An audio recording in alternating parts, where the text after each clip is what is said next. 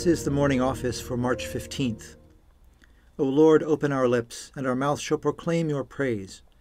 Hear our voice, O Lord, according to your faithful love. According to your judgment, give us life.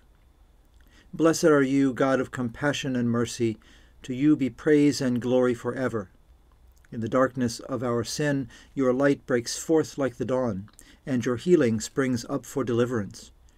As we rejoice in the gift of your saving help, sustain us with your bountiful Spirit, and open our lips to sing your praise. Blessed be God, Father, Son, and Holy Spirit. Blessed be God forever. The night has passed, and the day lies open before us. Let us pray with one heart and mind. As we rejoice in the gift of this new day, so may the light of your presence, O God, set our hearts on fire with love for you, now and forever. Amen.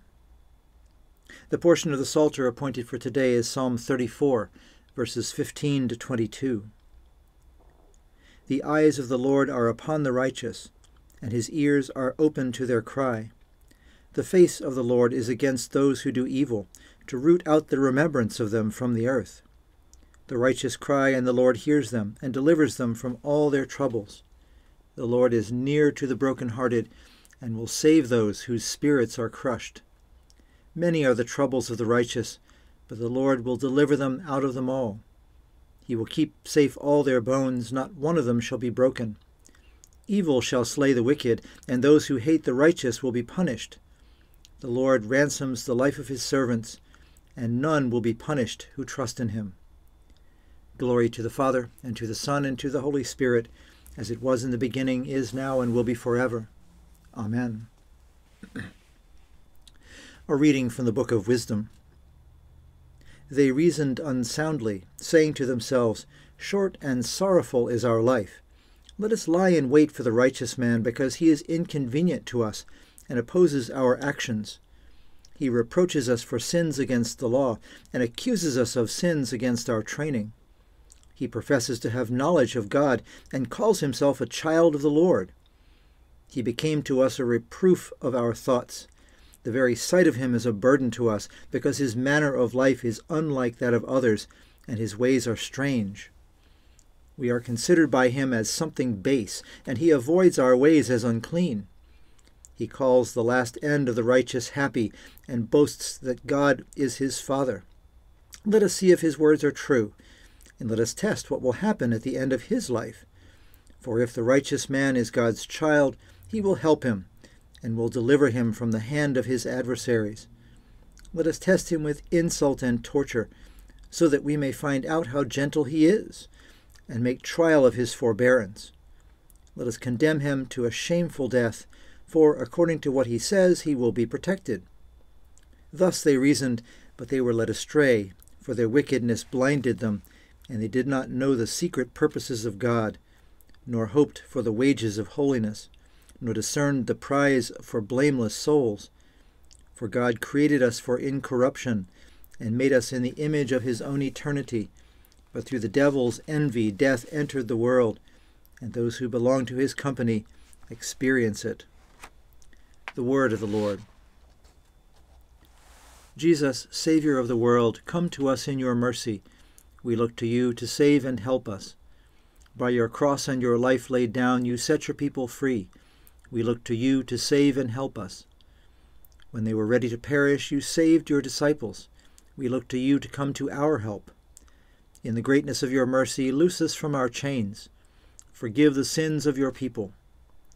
Make yourself known as our Savior and mighty deliverer. Save and help us, that we may praise you. Come now and dwell with us, Lord Christ Jesus. Hear our prayer and be with us always.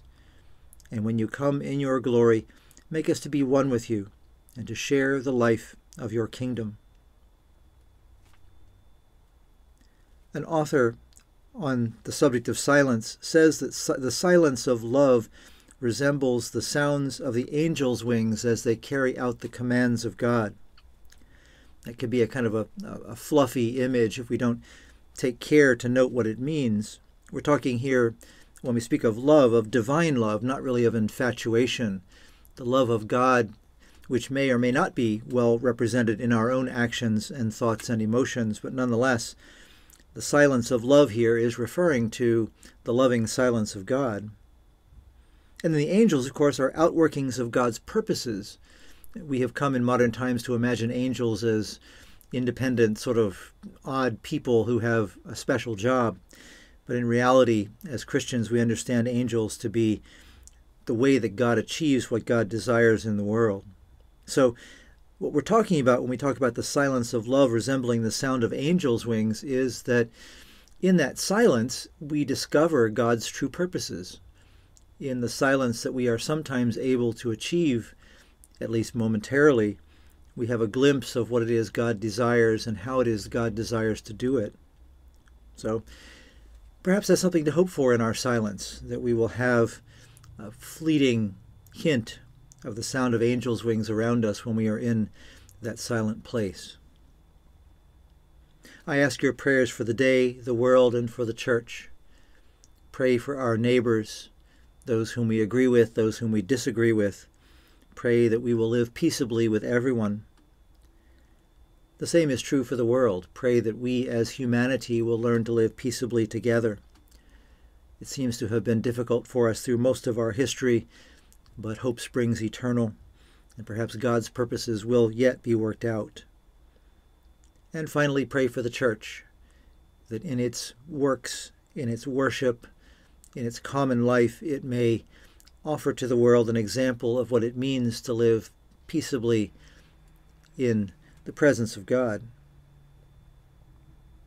O God, you have given us the good news of your abounding love in your Son, Jesus Christ. So fill our hearts with thankfulness, that we may rejoice to proclaim the good tidings we have received. Through Jesus Christ our Lord, who lives and reigns with you in the Holy Spirit, one God, for ever and ever. Amen.